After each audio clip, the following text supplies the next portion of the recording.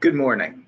I'm Nathan Varilla, a reference archivist here at the Library of Virginia, and today I'll be covering genealogical websites and databases available through the Library of Virginia. This is the second part of the three-part series of genealogy webinars developed by the Library of Virginia in response to the cancellation of our beginning and intermediate genealogy workshops. Join us again on May 8th as Community Outreach Specialist Ashley Ramey explores the library's website, including the catalog and digital collections. Today, I'll be providing an introduction to the Library of Virginia, tips on navigating the LVA website for access to genealogical databases and websites, and a glimpse of the genealogical websites and databases you might make use of in the course of your research. The Library of Virginia was established by the General Assembly in 1823 and holds approximately 129 million manuscripts and 3 million printed resources. Our normal business hours are Monday through Saturday, 9 a.m. to 5 p.m., and you can check our website anytime for closings, directions, and programs. The Library of Virginia's website is www.lva.virginia.gov. And you can access many of the websites I'll be covering today by clicking on Using the Collections in the section labeled For the Public. The websites accessible from the LVA page are located in the section Databases and eBooks. And as you can see, the links in the section of that page are grouped into several different categories. There are two broad groups of databases and websites I'll be covering: subscription databases and free access sites. We'll start with the subscription databases, beginning with Ancestry.com, the largest provider of family history and personal DNA testing, and provides information found in historical records, family trees, etc. This site requires a paid subscription for full access, but the Library of Virginia offers institutional access to on-site users, as do many other libraries, so check with your local library to see if you can access Ancestry there. For researchers located in Virginia and working with Virginia Vital Records, the Library of Virginia has partnered with Ancestry to make these records available through Ancestry for Virginians.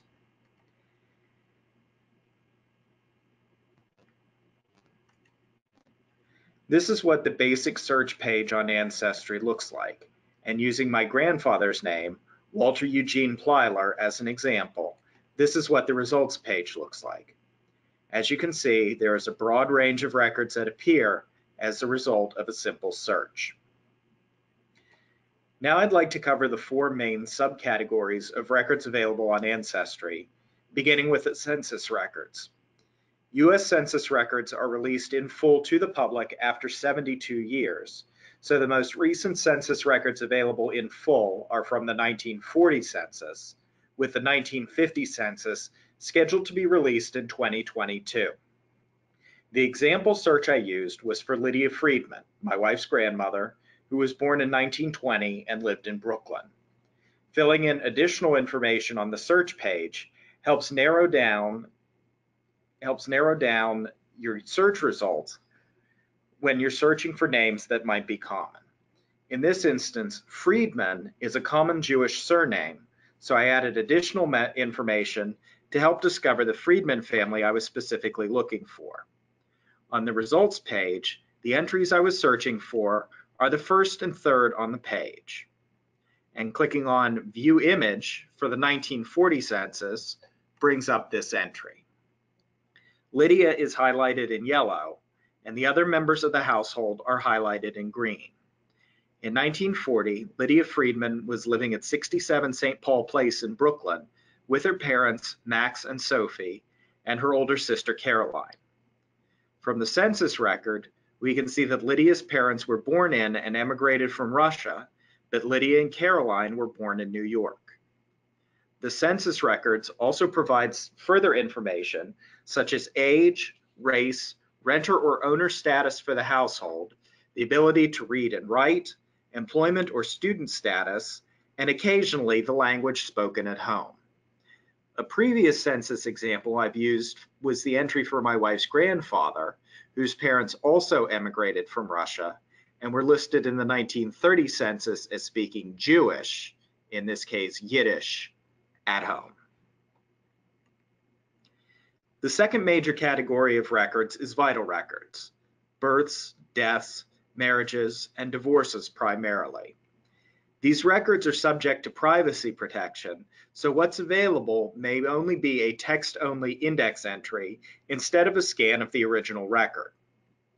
In Virginia, birth records are privacy protected for 100 years, while deaths, marriages, and divorces are protected for 25 years. The privacy protection for other states will vary. The example search I have here is for Conchetta Inieri, who is my father's great aunt, married to my great-grandfather's brother Carmine. The additional information I've added to the search is her date of death, 1964, and place of death, Altoona, Pennsylvania. The second result leads us to a digital image of her death certificate. This example shows the importance of considering alternative spellings of a person's name, because Conchetta's last name was misspelled on the original record and thus misspelled on the results page. The next category of records available is military records. The example search I have here is for my great-grandfather, Davold Ossel, who lived in Venango County, Pennsylvania. The third result is for his World War I draft card, which again shows a misspelled name, but as is evident from the original record, the misspelling is a result of his first name being misinterpreted and an incomplete erasure on the original form. The fourth category of records is immigration records. The example search is for my great-grandfather, Antonio Inieri, born in 1889 and emigrated in 1921. He emigrated through Ellis Island, but records for many other ports of entry to the United States are also available here. Knowledge of his date of birth and port of entry are important here, as there was another Antonio Inieri who was 4 years older and emigrated through Boston in 1920. The result that shows my great-grandfather is once again misspelled, as his entry on the ship's manifest was subject to a handwritten correction and subsequently misinterpreted. The last part of Ancestry.com I want to review today is Ancestry for Virginians. This partnership between the Library of Virginia and Ancestry provides free access to Virginia vital records information to Virginia residents, determined by IP address used to access the page.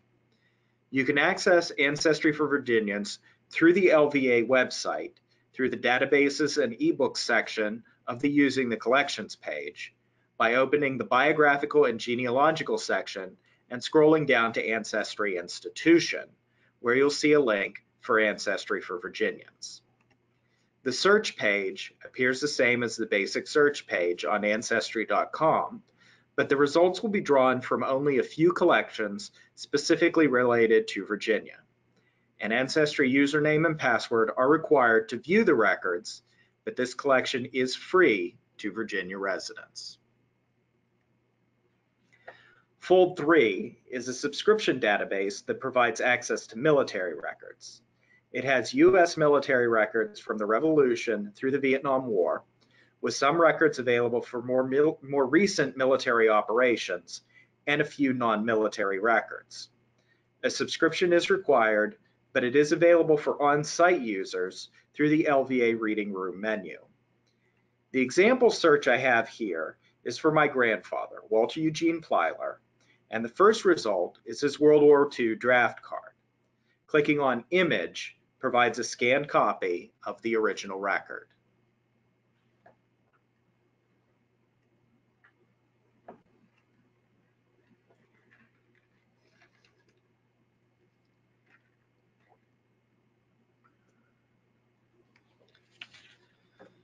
There are also many genealogical websites that are free to use. While some require creation of an account, there are others that do not. In this section, I'll cover some of those free access genealogical websites. Virginia Heritage is a consolidated database of electronic finding aids for archival collections in Virginia's major research institutions.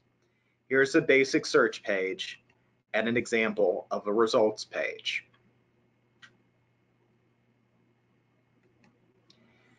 Family Search provides free access to genealogical research provided by the LDS Church.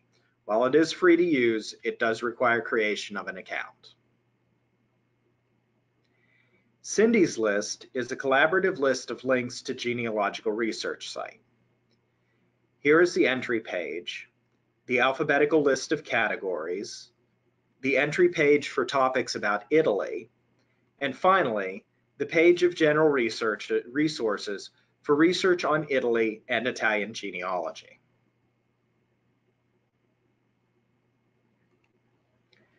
Find a Grave provides final interment information from around the world. The example I have here is for my grandmother. The full information page includes a photo of her marker, dates of birth and death, and information about the cemetery, as well as a link to her parents' gravestone. Find a Grave also includes user-contributed information about cemeteries, shown here with a cemetery in Altoona where my grandmother and great-grandparents are interred.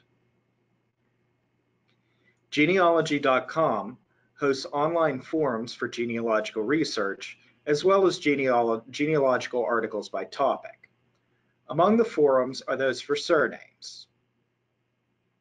Here I have the Plyler forum, and this particular post I've highlighted is from a cousin, as her grandfather and my grandfather were brothers. Next, I have the entry page to the genealogical article section of the website, followed by a listing of genealogy classes available, and finally the beginning of the article on reading place names. US GenWeb provides links to state genealogical websites, which in turn provide links to county genealogical websites. As an example of a state genealogical website, here's the entry page to VA GenWeb, the state genealogical website for Virginia, which leads to a page of links for the county genealogical websites. This is an example of a county website, in this case Campbell County, Virginia, and the next slide shows a continuation of the sections of links beyond the entry point of the page.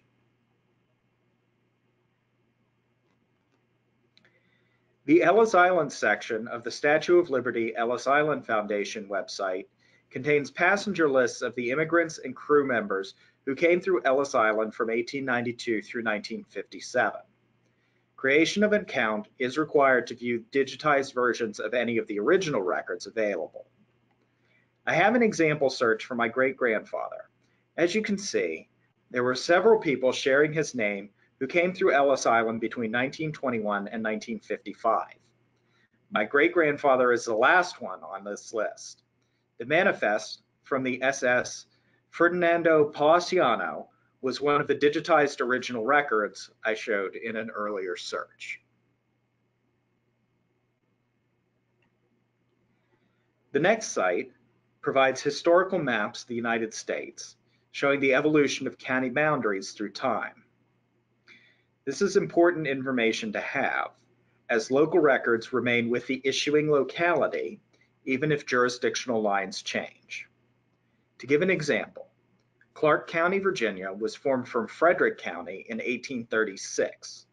All records from what is now Clark County from before 1836 are a part of the Frederick County collection. I have here the entry page to the historical maps of Virginia, including the county boundary evolution beginning in 1617, and here again with the map from 1732. Each state has a key of county abbreviations toward the bottom of the page.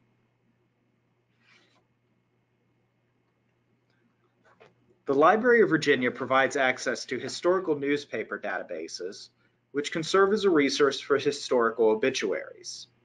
These databases are always available to on-site users, and many of them are available remotely to Virginia residents with an active Library of Virginia library card. The databases are grouped under the Newspapers and Magazines menu in the Databases and eBooks section on the landing page using the collections.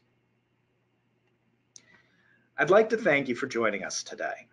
While our building is currently closed to the public, we are still available for reference questions and record requests by telephone and email.